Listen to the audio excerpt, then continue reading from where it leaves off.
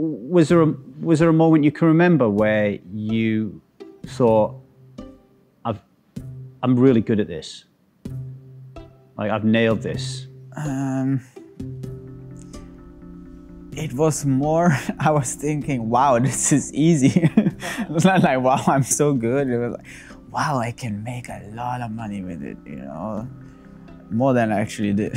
But yeah, so it was during university, and the money was so much worth, you know, there was no spendings at all. Yeah, so it was more like, wow, how easy is this? The first I was thinking, wow, how good am I, was when I had a run in the super high rollers. Right. Yeah, but that kind of turned against me because I was kind of getting arrogant. So whenever you think like, wow, I'm so good, you know, that's the point where you really have to slow down, study, and like get back to earth.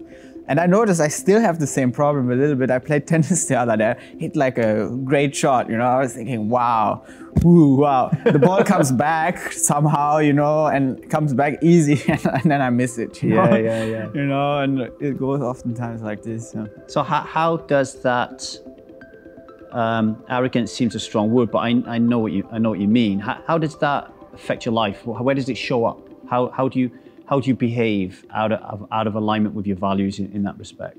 I'm not showing it too much. I would not show it to other people, and now it's also settled down a lot. It's the arrogance turned then into insecurity. You know, that's just a natural way. Someone who's arrogant is very easy to fall. Yeah. Yeah, or someone who's showing arrogance is doing it out of a place of insecurity, yeah, low self-esteem. Yeah, exactly. So then it can turn around very easy when the outside factors change. So I started losing. I lost all my money. I couldn't play the high rollers anymore.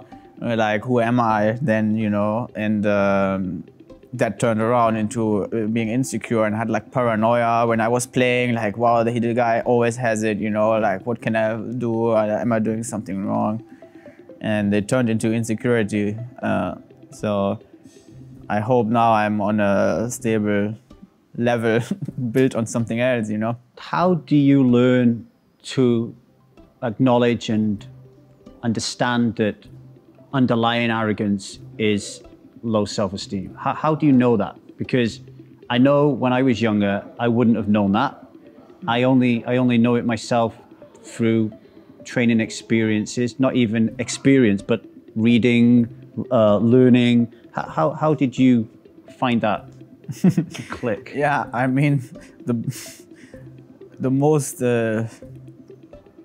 noble way is to learn it through reading or listening, but I think it's not working. You just experienced it. It's usually, with most people, it's not. The people who can learn by reading and listening to other people, those are gonna be going through the roof.